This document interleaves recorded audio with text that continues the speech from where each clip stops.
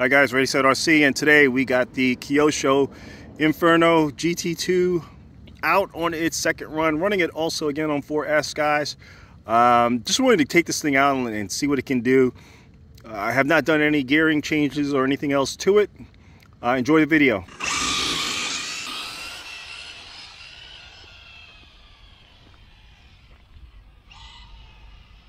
It's pulling.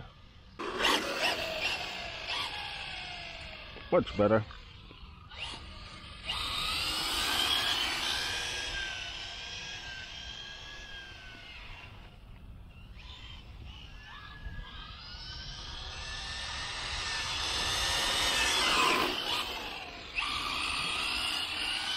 Yeah, this definitely needs to be geared up.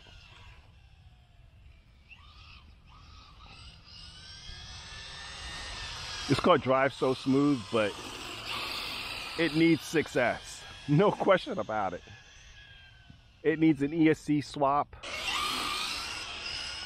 And it is extremely, I gotta make sure that car is not coming. It is extremely pricey at $620 for what you get. It's a little long in the tooth, and I would expect at this price point, a lot more other stuff would be installed. It drives well, but sway bar is probably one. All metal shocks at this price point.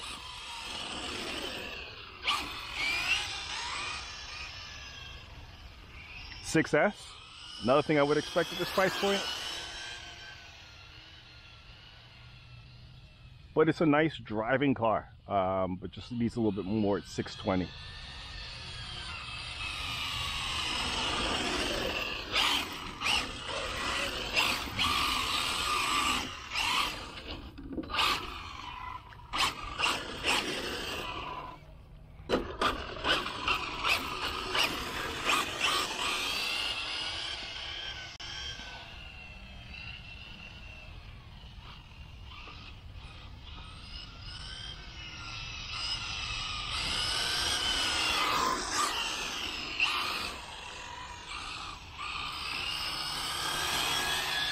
It's stable,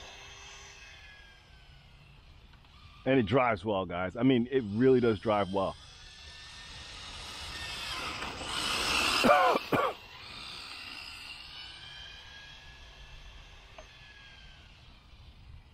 But at $620, you need a little bit more in there.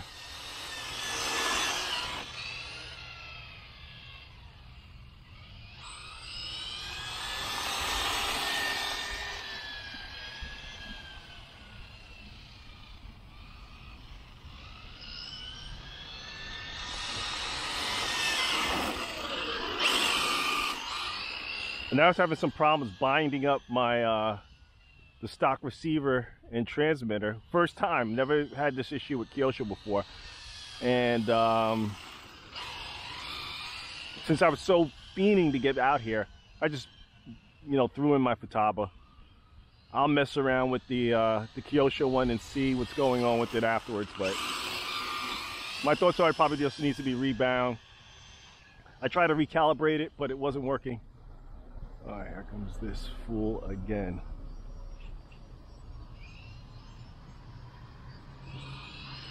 You were in here before, dude.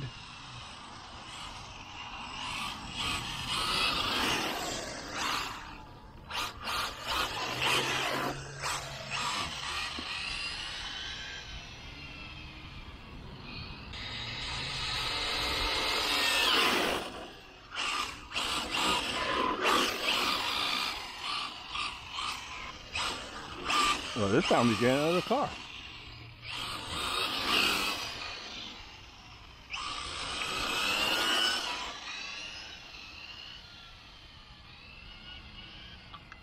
What you get at this park is a lot of people will pull up to a parking spot and sit there in the car, not have lunch or anything like that, just sit there in the car, get some mental break, and then leave.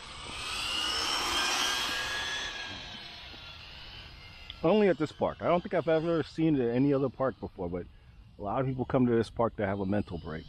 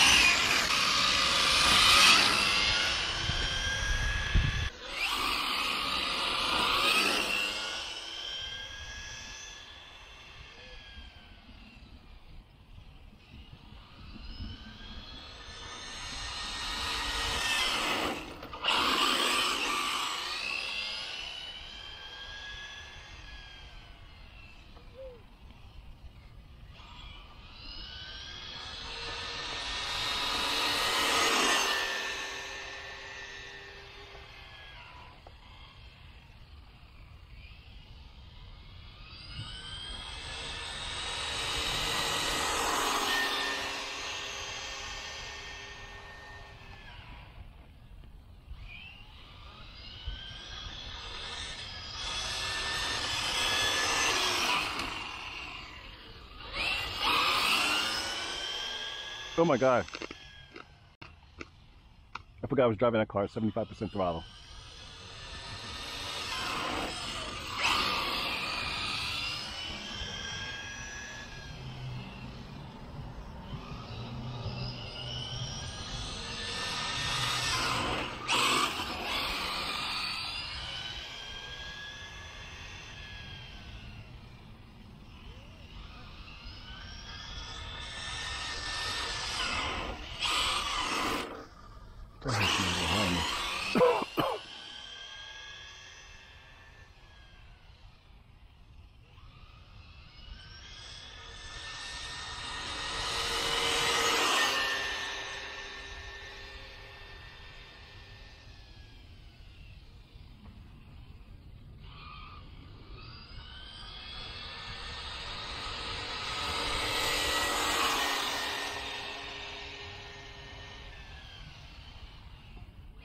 Bring her in.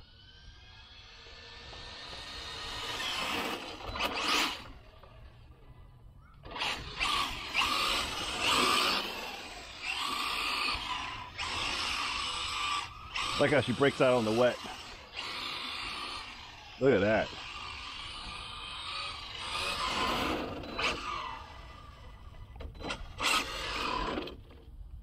That's it, guys. Nice 4S run with the Kyosho Inferno GT2. I just feel it needs a little bit more gearing on it. I'm going to see what other parts there are for it, but at $620, it is pricey for what you get. Definitely feel that this thing it needs a little bit more. It needs a little bit more in regards to speed.